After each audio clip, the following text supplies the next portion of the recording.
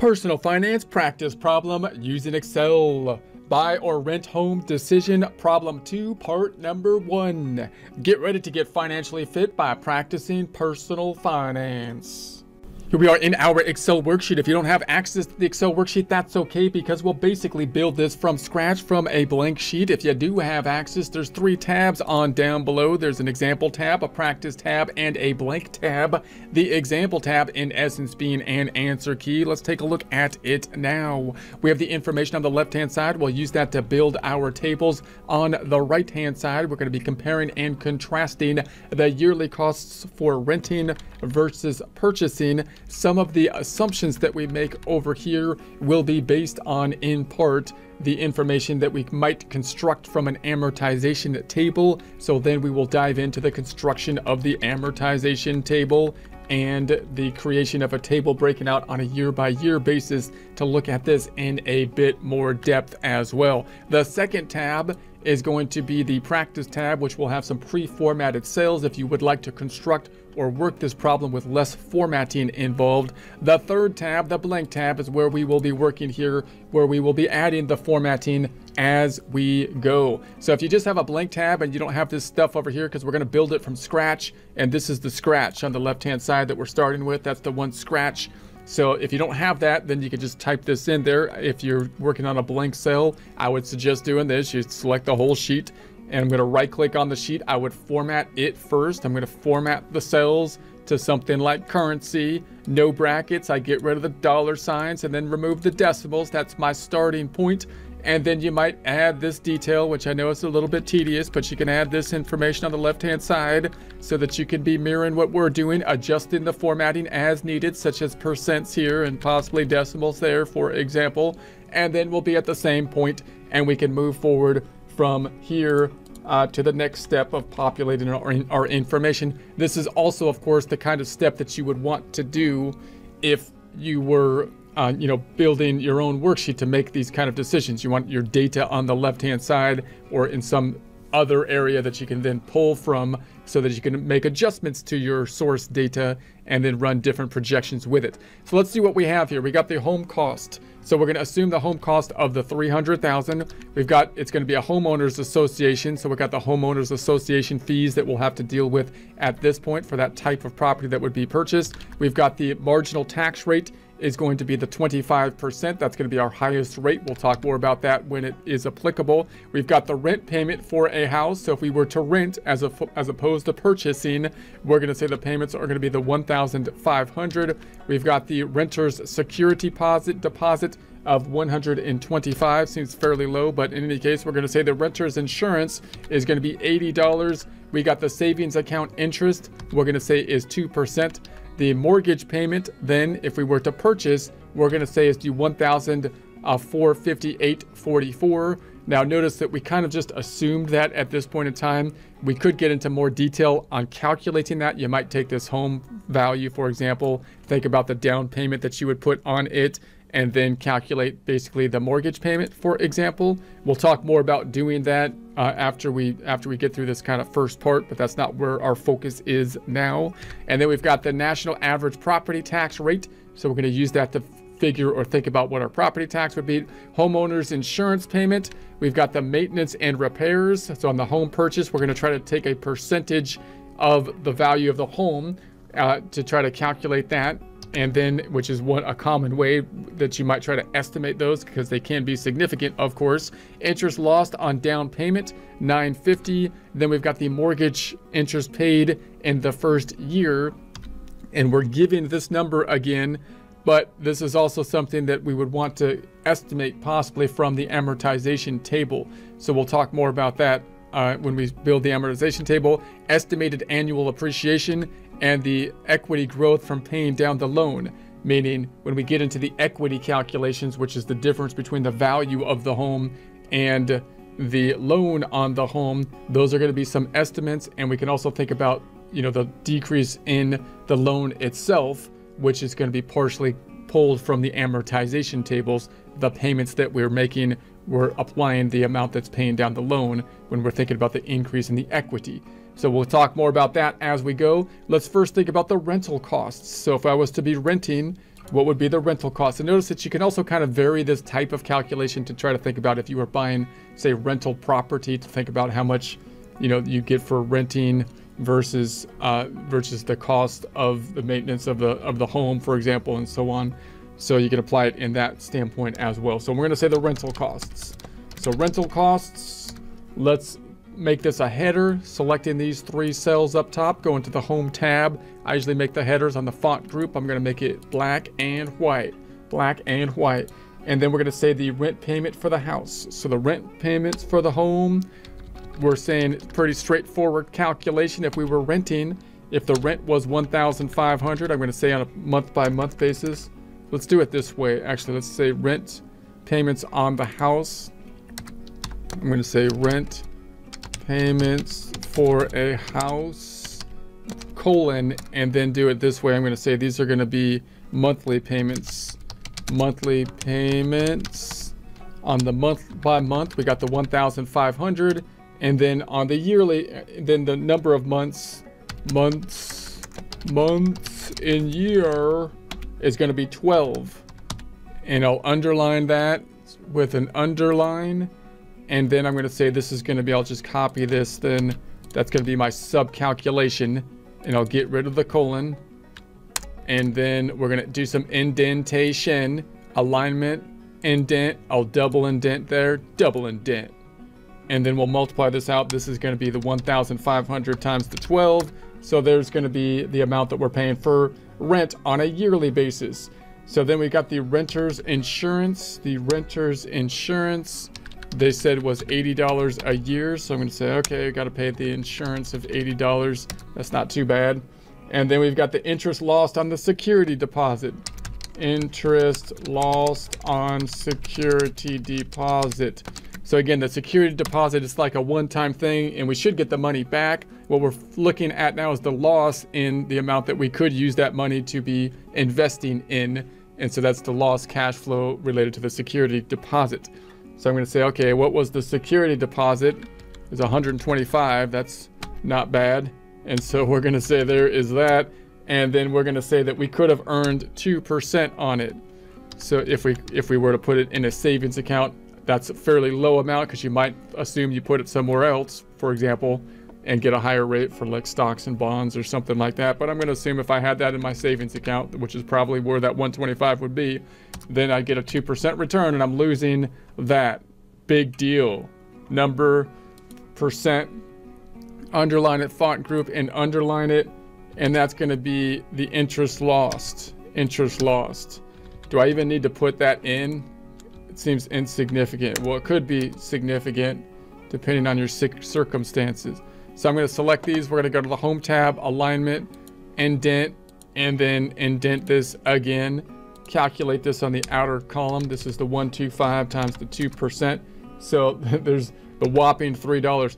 $3. And so then I'm going to say that's going to be the rental cost. So rental costs. Let's sum it up in the outer column equals the SUM function and sum it up.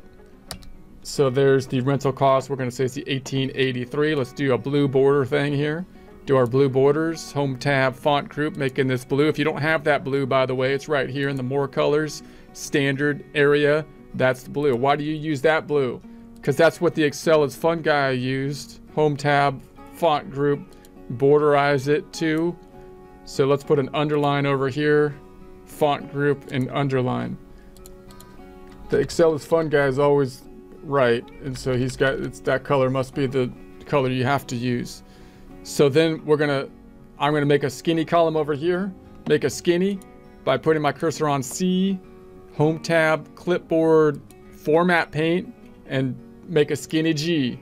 And then I'm gonna hide the rental stuff so we can focus in on the home purchase stuff. So I'm gonna select those and hide them, so I don't have to see them. Don't mess me up.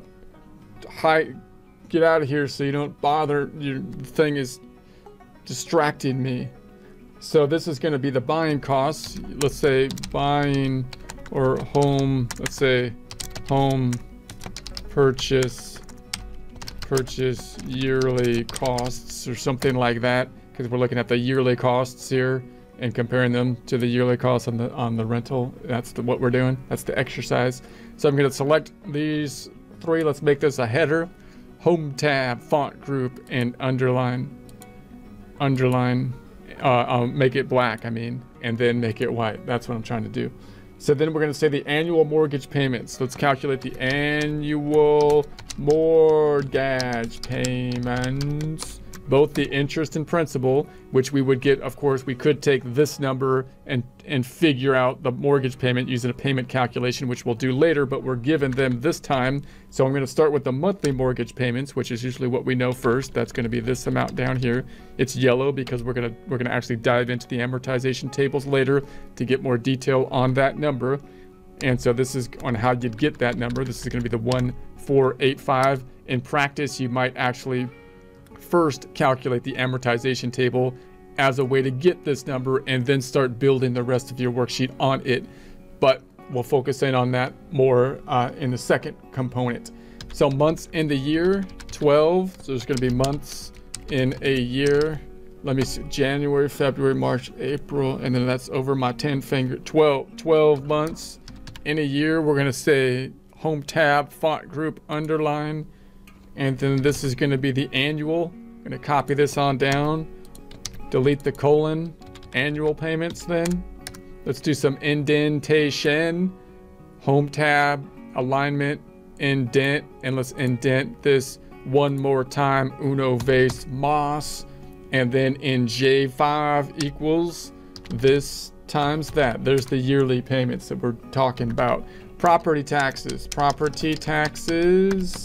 so property taxes, we're going to say then that we're going to estimate the property taxes is 1.5% for, is that what I said? No, the property taxes are the 1.2%. There, that's what I'm talking about.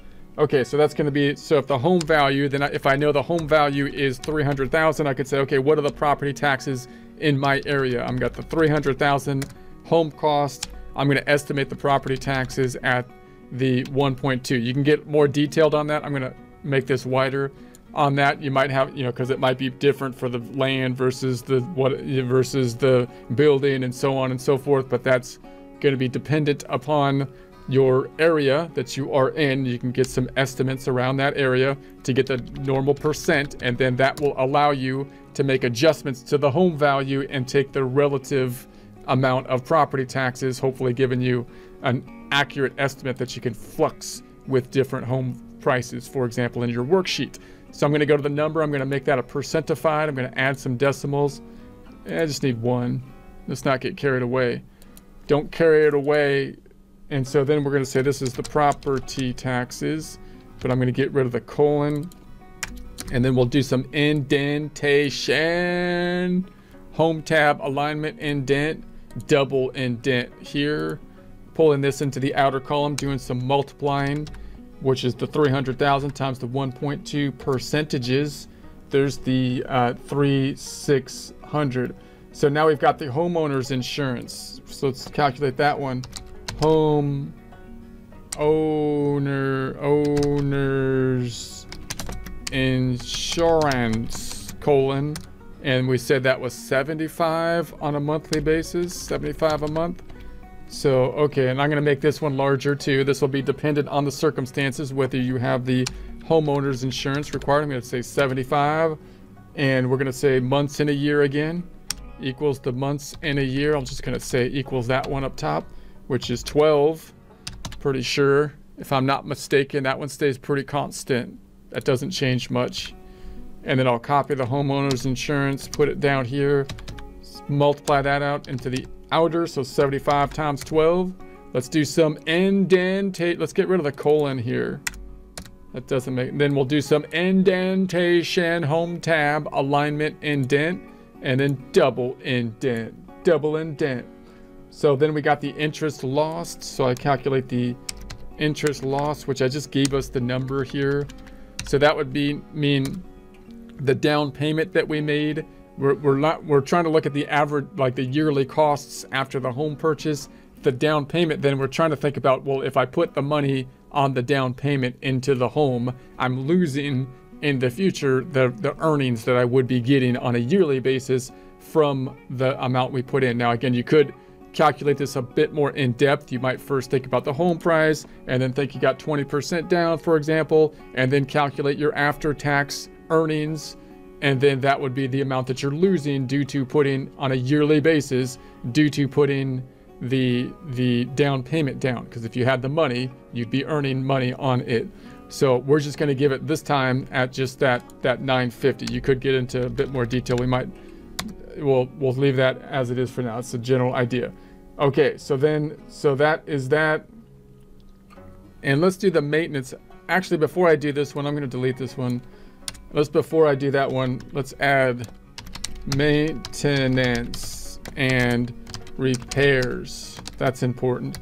Let's do that one first, because that one, you've got the home, and we're calculating that and saying that we're going to estimate that 1.5% of the home cost is the maintenance and repairs. Once again, by making this a percent of the home purchase price, that allows us to change the purchase price in our worksheet and hopefully come up to a relative maintenance and repairs that is still reasonable based on the purchase price. So let's say we got the home cost and say that was the 300,000, the 300, and then we've got the percentage, which is going to be the 1.5. That will be, you know, something that you have to estimate. So you're going to get your best estimate on that. Number group, we're going to percentify that. Let's add a decimal, and let's go to the font and underline it and pull this on the outer column. I'm just going to copy and paste, get rid of the colon, do some indentation, alignment, indent, and then double indent. Pull this out to the outer column, and this is going to be the 300,000 times the 1.5%. Then let's add finally the interest lost on the down payment, which we talked about already, so I won't discuss it again because we talked about it already. We talked about that.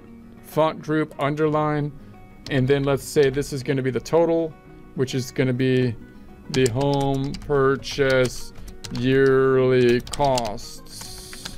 We're going to say costs, and then I'll sum this up, outer column, the equals SU to the M sum, and that's 27,451. Now we're also going to have benefits from the purchase of the home that I'm going to put in a separate area. So I'm going to select these items, and let's make that border blue borders. Make it blue, and then put some borders around it to protect it, because once it's so nice, people are going to want to take it. So I'm going to then select this one. We're going to go then to the home group. We're going to format painter it and put that over here to the skinny K, make a skinny K, and then we'll put our cursor on G. I'm going to go on over to J, G to J, and right click and hide those items so we can build our next table without getting distracted by all these other stuff that are trying to distract us. So this is going to be the benefits of home ownership yearly. We're going to say this is the yearly benefit kind of stuff calculation. Okay, so I'll make this a little bit wider. Let's go from here to end. Let's make that our headers. Home tab, font group, black and white on the header.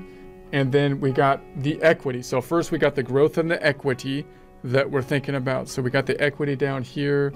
And so this is going to be equal to the growth from paying down the loan. So remember, when you think about the equity, that represents the difference in the home value to the loan value. And if we think about our net value or our net assets minus liabilities, then, you know, the bigger that difference is, the better we have. We got bigger assets and lesser liabilities, so that's going to be good for us. But remember that one, we haven't actually realized the equity, the growth in the equity, because we haven't sold the home. And two, it's that equity is not something that is liquid. We can't spend it. So keep those two things in mind, because and there's two kind of components to the equity. One is we could think about, well, if I assume we purchased the home for $300,000 and at least it doesn't go down in value, it at least stays steady and hopefully goes up. But if it stays steady, then I'm going to increase my equity by the portion of the loan payments that are going to the principal portion, paying down the loan, because as I pay down the loan, then my equity should go up if the home value doesn't go down in value. So that's kind of the more conservative side of equity calculation that would hopefully be increasing. But again, it could be possible that the house goes down in value. And then the other side of equity, we can think about hopefully equity increases because the value of the home goes up from $300,000 since the point in time that we purchased it. So those two things are kind of components of the equity. You can kind of break them out or think about them separately, but just realize that the home value could go down from the $300,000. It's possible. Hopefully in the long run, if you're holding it over 30 years, then it would clearly, you would think, go up over the 30-year time frame. But you just got to keep that in mind, and it's not a cash flow thing. Okay, so, and we'll also talk about how to get that equity amount from the amortization tables, because the yearly decrease in the principal will change from year to year. So it's not really a set number. Okay, we'll talk more about that later. And then we've got the tax savings from the mortgage interest. So, and we also, let's also do the estimated annual appreciation up top. Estimated annual appreciation. Let's put that up top. This is the other side of the equity. So there's two things happening with the equity, the difference between the home and the home value and the loan. One, you pay down the loan, and two, hopefully the value of the home goes up. But again, got to be careful on those. It's not liquid, and it's not guaranteed that the value of the home goes up. Okay, it could go down even. Okay, so tax savings from mortgage interest. So now we're getting into the tax benefits. So the mortgage interest, we're going to say the mortgage interest was, what did we say the mortgage interest? Where did I put that? The mortgage interest was, I'm going to say equal to this one down here. I said the 12,000. Now that number, notice we specifically kind of put here that that's for the first year. And so that's kind of a deceiving calculation, because I'd like to know what this is on a year-by-year basis, right? I'd like to know what I'm going to do, not just for 1 year, since this is a long-term investment. And so this number is a little bit tricky because it will change from year to year. Also note that, again, the mortgage interest deduction is something that's more complicated than simply taking your tax rate and multiplying it for most people, because this home purchase is the thing that puts people over from standard deduction to itemized deductions. And so that gap, that difference between standard to itemized, is not really a benefit to you. It's everything over and above the standard deduction. So you really have to do kind of tax software to see what the actual benefit is, run an actual projection, and then you want to think about what's going to happen with that projection in multiple years in the future. When your interest portion of your loan payment goes down, the tax benefit is going to go down. So this is an estimate of your tax benefit, but you really want to be more careful with this calculation, and you can do that with tax software basically. But we'll make the estimate here. We're going to say the marginal tax rate. That means it's your highest tax rate, because if this was going to be something that's deductible or have an impact on your income, you have a progressive tax system, which means that you're going to be taxed at multiple rates, but your next decision is going to be taxed at your highest rate. So if you were to adjust your income from this point, you were talking about a tax change at your highest rate, which is what's called the marginal rate. Okay, 25%. Do a tax projection, bottom line. Don't just, you want to get more detailed than this, but we're going to practice with this one. Okay, so home tab, underline. This is going to be the savings here. We're going to get rid of this. Let's do an indentation, alignment, indent, double indent over here, double indent, and then multiply this out. So we got the 12,000 times the 25% tax savings then of the 3,000 is what we're saying. Then we've got tax savings from property taxes, the other big item that is going to be most likely deductible if you have a home purchase, another item that puts most people over from standard to itemized deduction, another item related, of course, to the home purchase. So also note that the laws could change from year to year. There was a fairly significant increase in the standard deduction a couple of years ago. So although this is you'd be hard pressed to think of them removing completely these deductions, they put a severe limitation at least if you have an upper income level item on the home taxes for the state taxes. So they could change, right, with the political winds blowing either way here. So you never know what's going to happen in any case. So we got the property taxes. The property taxes, where are those property taxes? I have them here. We said the property taxes.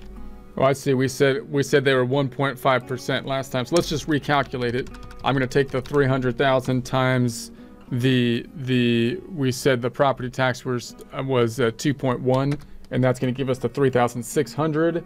So, and I'm going to say this is going to be the property taxes. Property taxes, and then we've got the marginal tax rate again, which was the 25%. We're going to say that would be dependent on our income levels and so on. Let's go to the underline up top. Let's make that a percentifying that cell, and then let's copy this on down and get rid of the colon. Do some indentation, alignment, indent, and double indent, pulling this to the outside. That's going to be the 3,600 times the 25% for the 900, and then we'll sum that up. That's going to be then the benefits of home ownership yearly. I misspelled it probably, but that's okay. I'll fix it with a spell check. Then we'll sum it up on the outside, summing it up, and put in an underline there. Okay. So now let's make that blue and borders. Let's make it blue, font group, and border blue. Border blue. Let's do some unhiding from B to K. Putting my cursor on column B, selecting on over to column K, right click so we unhide those cells because they're not going to distract us anymore. We need them now. Now we need those cells. So now we're going to say this is going to be the home purchase costs less benefits, and that's going to be equal to, let's say, the 27,451 minus the 11,600, which now we can kind of compare that to the rental items over here. So you can kind of compare those to the rental costs on the decision-making process. I'm going to then select these items. I'm going to put brackets around it, and we're going to borderize it.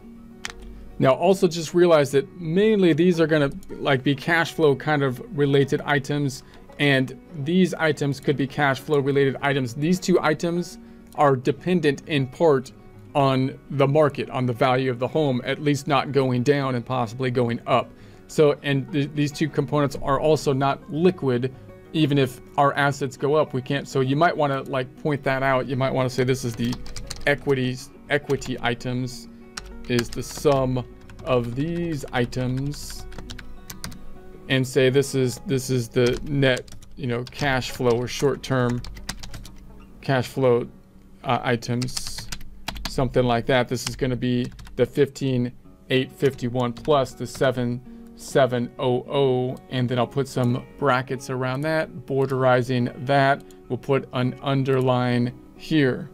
So in other words, you want to do your comparison in terms of your net asset value, assets minus liabilities, but you also want to make sure you're taking into consideration your cash flow to make sure that you have sufficient cash flow to deal with anything that needs to be happening, and only basically dipping into the equity, in essence, that you're hoping will be going up when necessary. So you don't want to be forced to dip into the equity unless there's an emergency or something like that, or something like that. You want to be able to plan for the equity, so you want to make sure that you got the cash flow in place. Okay, so we've got these items here. Next time we'll go into this and we'll get into a bit more detail and actually calculate the amortization tables. This is something that you might often do first to try to get to, one, the home value number, so you can kind of change this home value number to adjust the other factors, and then calculate your mortgage payments so that you can change your mortgage payments in alignment with different home value prices, which will then